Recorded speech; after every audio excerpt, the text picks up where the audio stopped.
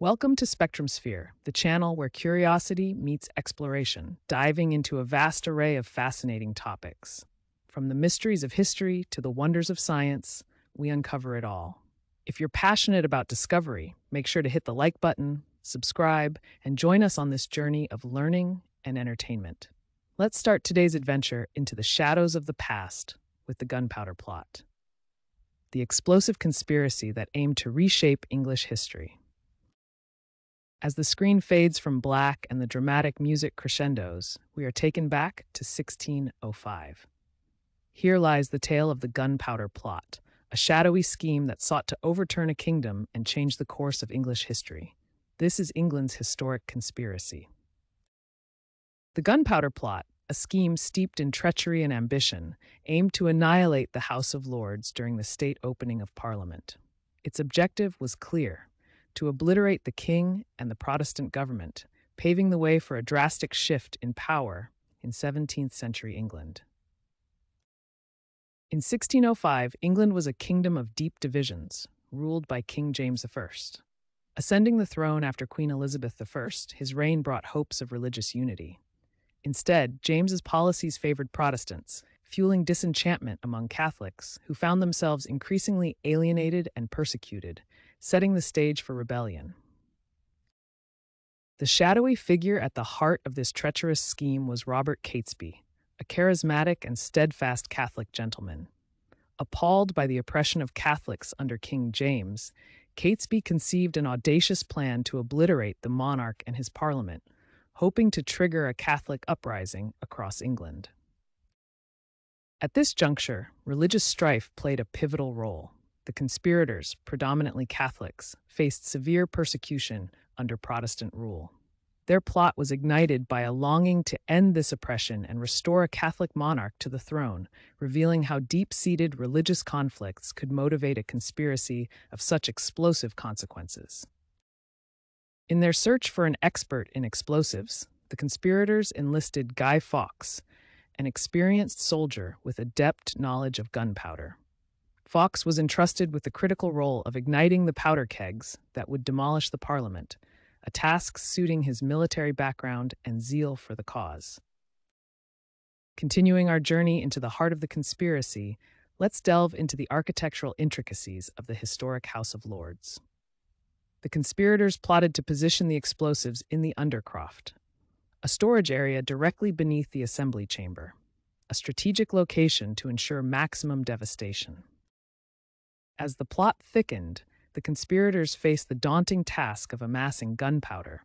Under the cover of night, barrels of the volatile substance were stealthily transported and stored in a rented cellar, situated ominously beneath the House of Lords, setting the stage for an explosion that would rock the foundation of English monarchy. The plan to ignite the gunpowder required precision. Guy Fawkes, an expert in explosives, was to light a slow-burning fuse leading to the powder kegs. His timing had to be impeccable to ensure the explosion would occur when the king and parliament were in session, maximizing the plot's devastating impact. As the plot thickened, Thomas Percy emerged as a crucial player. A relative by marriage to Robert Catesby and known for his fervor and influence, Percy's inclusion fortified the conspiracy's ranks. Securing a house near Parliament, he became instrumental in providing access to the very heart of the intended target. Just days before Parliament's session, a twist occurred that would unravel their scheme. A letter, cloaked in secrecy and intrigue, made its way to Lord Monteagle, warning him to avoid the House of Lords. The anonymity of the author suggested an insider's knowledge, stoking fears and suspicion. Alarmed by the cryptic warning, authorities swiftly commenced an investigation. Every corner of Westminster was meticulously combed for any sign of foul play.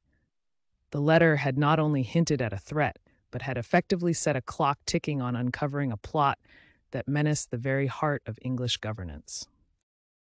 As darkness cloaked London, a search party's lanterns flickered through the underbelly of the Parliament. It was in the shadowy cellars, just past midnight, that they stumbled upon a suspicious figure.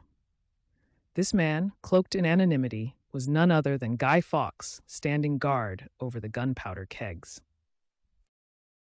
With Guy Fawkes apprehended, the grim process of interrogation began. Under relentless questioning and the looming threat of torture, Fawkes maintained a steely silence. Eventually, the king's order for harsher methods broke his resolve. Enduring days of excruciating torture, Fawkes finally yielded the names of his co-conspirators. While Guy Fawkes stood defiant, the authorities swiftly acted on his eventual confessions, pursuing the other culprits. One by one, the network of conspirators was dismantled as each member was arrested. With the veil of secrecy lifted, the full extent of the Gunpowder Plot was laid bare before an astounded kingdom. Following their arrest, the remaining conspirators alongside Guy Fawkes faced trial, where they were convicted of high treason. The severity of their intended act led to the harshest of sentences. They were executed in January 1606, meeting their end through the grim process of being hanged, drawn, and quartered. In response to the thwarted Gunpowder Plot, King James I's government swiftly enacted new legislation aimed at preventing such treason in the future. These laws significantly tightened restrictions on Catholics, imposing harsh penalties for failing to comply with Protestant religious practices, casting long shadows over England's religious freedoms. Following the foiling of the Gunpowder Plot, November 5th was established as Guy Fawkes Night, a tradition that persists to this day. Across England, people light bonfires, set off fireworks, and sometimes burn effigies of Guy Fawkes to commemorate the plot's failure and the survival of the king.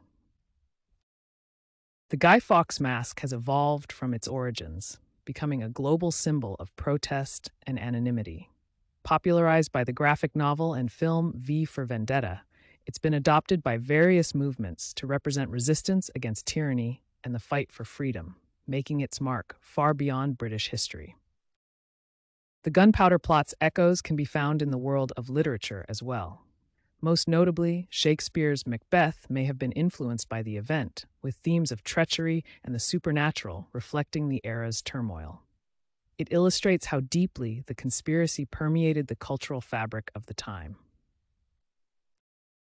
Moving beyond cultural ripples, the Gunpowder Plot also casts a long shadow on modern political debates, particularly concerning surveillance and public security. It's often cited in discussions on how far governments should intrude into private lives in the name of preventing acts of extremism, anchoring a historical precedent to present-day concerns. The Guy Fawkes mask has transcended its historical origins to become an emblem in protests and hacker culture. Emblematic of anti-establishment sentiments, it's widely recognized as a symbol of dissent, often worn by those challenging authority or advocating for social and political change in various movements around the world. The Gunpowder Plot's influence extends deeply into popular media, notably in the graphic novel and film V for Vendetta. Here, the iconic Guy Fawkes mask is donned by the protagonist, symbolizing rebellion against tyranny. The story reimagines Fawkes's anarchic spirit in a dystopian future, cementing the plot's legacy in modern storytelling. The legacy of Guy Fawkes ignites fierce debate even today. To some, he's a hero, a symbol of anti-authoritarian resistance. To others, a terrorist whose radicalism threatened countless lives. This duality prompts us to question: are acts of violence ever justified in the pursuit of political change? The Gunpowder Plot has indelibly shaped our perception of extremism. It's a historical mirror reflecting on current events, compelling us to consider the thin line between freedom fighter and terrorist. It challenges us to think critically about the rationale and ethics behind extreme actions for political ends in our own era. In the aftermath of the Gunpowder Plot, English society saw tighter controls on Catholic citizens and a climate of suspicion that lingered for centuries. It was a crucible that hardened state policies against dissent and shaped the discourse around national security and religious freedom, a legacy that resonates to this day. As we observe Bonfire Night annually, it prompts us to reflect on its relevance today. While a historical moment, it also opens dialogue on the balance between security and liberty, and how past events shape our modern cultural identity, showcasing the enduring impact of the Gunpowder Plot on contemporary society. In conclusion, the Gunpowder Plot of 1605 is not just a story etched in history. Its echoes resonate in today's discussions on civil liberties, state control, and protest. It stands as a powerful narrative on the lengths individuals will go for their beliefs and the indelible mark such actions leave on society. As we've explored, the Gunpowder Plot was a critical event in English history, characterized by its intent to upheave government, the religious tensions that sparked rebellion, and the enduring cultural impact that follows. We examined the key figures, their harrowing plan, and how the plot's legacy continues to influence modern culture. Thank you for exploring the intricate layers of the Gunpowder Plot with us here at Spectrum Sphere. If you've enjoyed this journey through history and its ripple effects on today's world, please show your support by clicking the like and subscribe buttons. Join us next time for more captivating stories and explorations.